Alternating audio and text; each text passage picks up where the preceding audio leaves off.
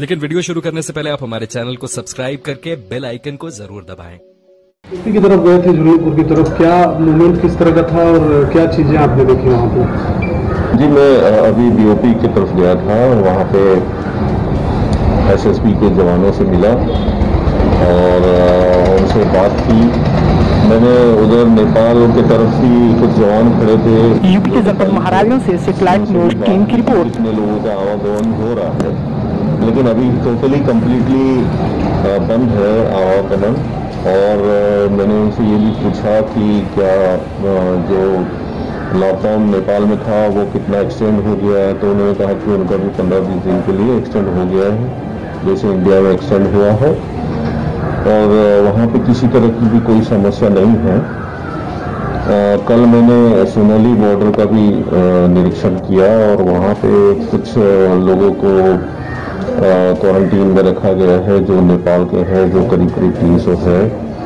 तो उनसे भी मेरी बात हुई, उनकी रहने की व्यवस्था बहुत अच्छी है और उनको खाना अच्छा मिल रहा है। डॉक्टर्स भी उनको रेगुलरली विजिट कर रहे हैं।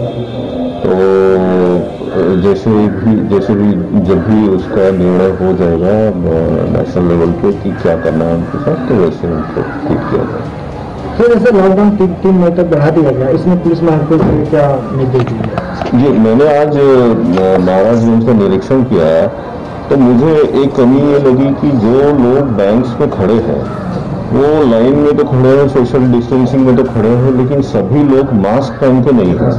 तो मैंने एसपी और डीएम साहब को अपनी तरफ से निर्देश दिए हैं कि मास्क 100% पहनना है। और जो लोग पहन के नहीं थे, मैंने उनके खिलाफ कार्रवाई करने की जो भी आवश्यक कार्रवाई उसमें है वो करने के लिए सभी एसओस को निर्देश दिए हैं, क्योंकि मास्क पहनना बहुत जरूरी है। 2 चीजें फॉलो करना बहुत जरूरी है आज, कि आप पीडीएस सेंटर में भी आइए या बैंक में भी आइए या सब्जी लेने के लिए बाहर भी आते हैं या मेडिकल स्टोर्स में बाहर आते हैं, तो आपको सोशल डिस्टेंसिंग फॉलो करनी है। तो दूसरा मास्क पहनना है। तो जहाँ भी मुझे ऐसा लगा, मैंने एडिशनल एसपी साहब भी मेरे साथ हैं, उनको भी कहा कि मास्क पहनना 100% आप कंप्लायंस इसका कराइए।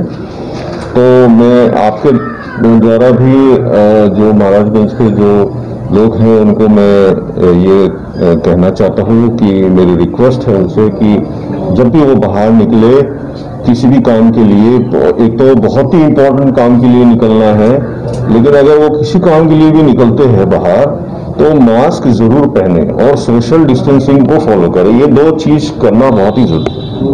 सल्ला गांव को मद्देनजर रखते हुए नेपाल से काफी दारू चला जाए, उसकी क्या प्रशासन क्या कर रहा है? मैंने वो बात भी कही, कल भी काफी एसपी और डीएम लेवल पे भी इसकी चर्चा होगी मेरी उनसे।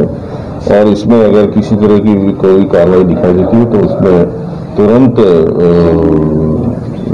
जो भी लोग हैं उनके खिलाफ कार्रवाई करने। सर, कुछ क्षेत्रों में ग्रामीणों में खूब मोर्चा खोल रखा है ऐसे लोगों के खिलाफ जो अवैध शराब के कारोबार में लिखे। जी, हमने कल मुकदमे भी लिखे हैं, कच्ची शराब और अवैध शराब के बारे में मुकदमे भी लिखे हैं और आगे भी इसमें अच्छी कार्रवाई होगी।